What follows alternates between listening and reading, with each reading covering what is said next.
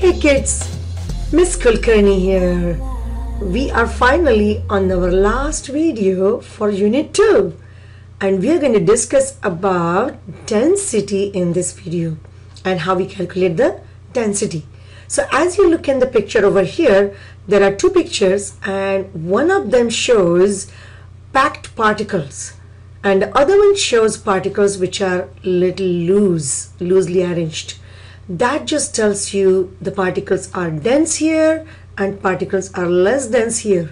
And if you want to describe that in terms of density, we can say this has high density and this has low density. So what is actually density? Density is simply, we can say, it is a mass of a substance per its unit volume. And look at the formula which we have.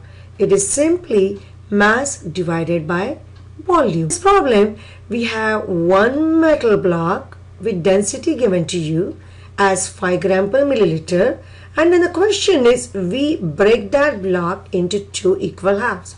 What happens to density? So imagine we have a block, a brick, and that density is known, and then we end up breaking that into, let's say my drawing is really good, and then we have exactly two blocks which are equal.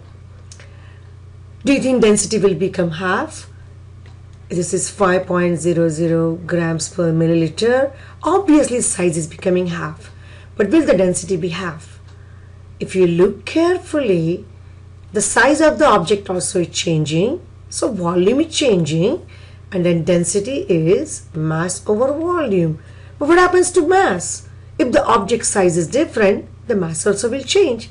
So mass and volume both keep on changing, and then even though we divide that block into two equal pieces, the density will still remain same. So that is still 5 gram per milliliter. That's called physical intensity property, which does not change with the change in the size of the object. And we will talk about that more as we go on with our next units. Here are some examples of two questions which we have. Volume is given to you as 35.7. I just put the volume there. Then this is given to you as mass, so that is M, and we have to find out density. So as we know, the formula is simply dividing those two. So your job is to plug in those values along with the units and then simplify till you get the final answer.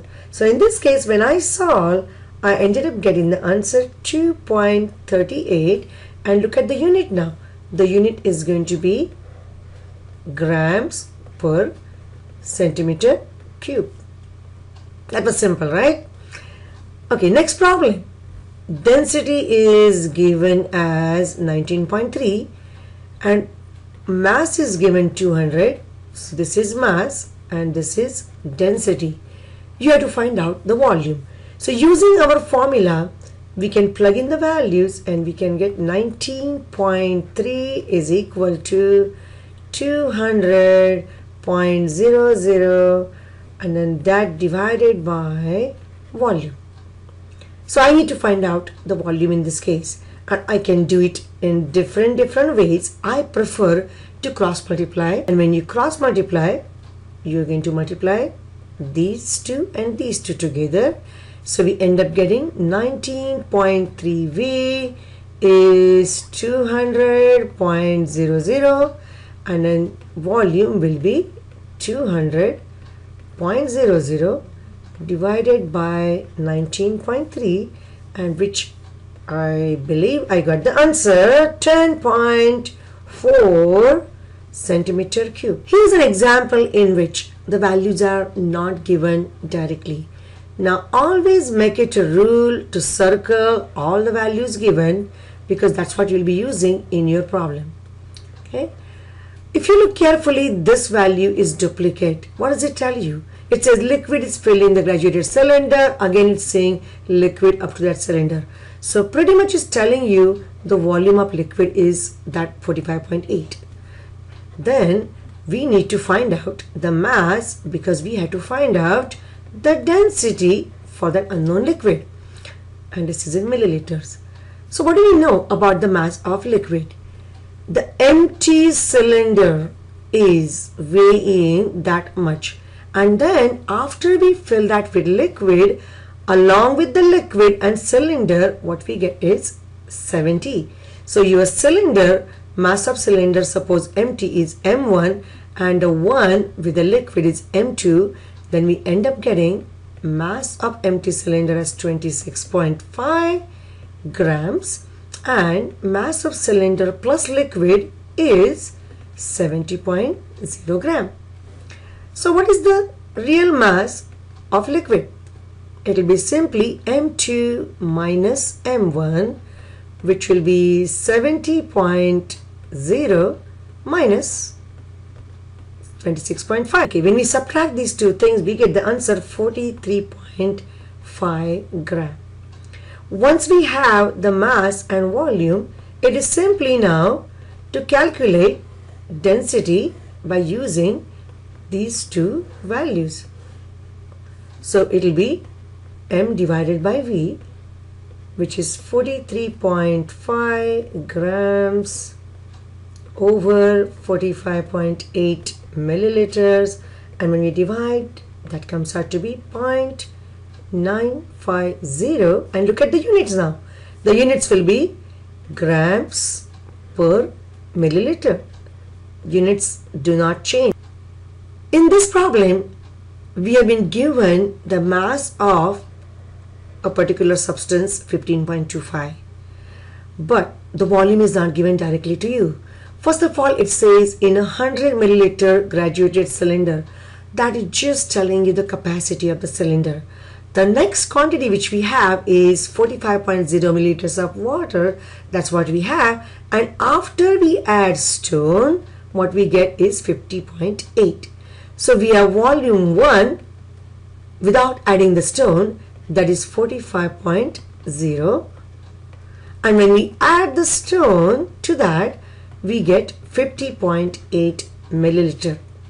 And we know the principle of displacement of water. If you immerse a solid in liquid, it's going to displace the equal volume of water. That means the volume of the object, the stone, will be V2 minus V1, which will be 50.8 minus 45.0, which will be 5.8 milliliters. That's the volume. And then we are going to work on density. This value is the value for mass. So density will be mass, which is 15.25 grams divided by, that's the value for volume, divided by 5.8 milliliters. And when we divide both those values, we get the answer 2.63 grams per milliliter. Okay, moving on to another problem. This is a different way we can find out density of an object. So look at this. We have a rectangular solid. Let's say maybe we have a rectangular solid, and then what is given to us is the dimensions 3.4 by 1.2 by 1.7. So if we know the dimensions are 3.4, this is say 1.2 and this is say 1.7. Volume is length times width times height. So we can easily multiply all those numbers and we can find out the volume of that rectangular object, and that volume comes out to be 6.936 centimeter cube. Once when we have the volume, there is the value for mass, and then density is mass, which is 119.4 gram, divided by 6.936 centimeter cube.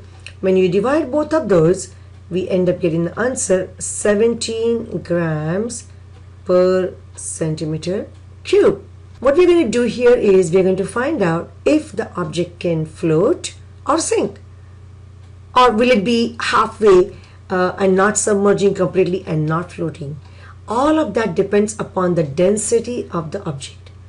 So we are going to find out first the density of object, and then we are going to compare the value with the density of liquid. Now keep in mind, density for water is 1 gram per milliliter, or it is 1 gram per cubic centimeter, which is same thing. If the density of the object is less than 1 gram per milliliter, the object will float, and if it is more than that, then it will be sinking. So in this problem here, there is mass of the object given and there is volume given to us, and our job is to find out if the object is going to sink or float. So simply we need to find out the density of that object and compare with density of water. So density for water, if you remember, is 1 gram per milliliter. We have kilogram and density is in gram per milliliter. So our first job will be to converting kilo to gram. That's our roadmap. And when we convert, we go to kilogram to gram. We need to diagonally across cancel kilogram, so kilogram comes there. We start with the given 3.2, so that comes over here, and then with kilo it is 1, and kilo stands for 10 to the third. So we got that over here. When you cancel the units, that's gone, and your answer is 3.2, 10 to the third. So we already got so many grams as the mass. Next thing we are going to do is find the density of the object which we have, and we're going to plug now the mass which we obtain in grams, so that goes there, divided by the volume which we have 1950 milliliters, and when we divide that, we get the answer for this one as 1.69 grams per milliliter. Density of water is 1, and what we got is 1.69. It is higher, density higher, that means it will be sinking. So whenever the density of the object is higher than density of water, it's going to sink. It is not going to float. Alright, there is a last problem here, and which is kind of connected to what we have. What is it asking you is, the same substance, will it float or will it sink in mercury, and mercury has a density of 13.6 grams per milliliter. Remember, density of our substance, if you call it D1, we got that as 1.6 grams per milliliter, and if you call this density as D2, then D2 is 13.6 grams per milliliter. Our object D1, that has density which is smaller than density of mercury. So density smaller, that means you give me the answer. Will it float or will it sink? And the answer is yes, it will float in mercury. So look at this. We already covered different type of problems to find density, and also after we find density, we can decide if the object is going to float or going to sink. So guys, we are done with our unit 2. So I hope you enjoyed all the videos of unit 2. I will see you in our next videos for unit 3. Goodbye. See you in next video.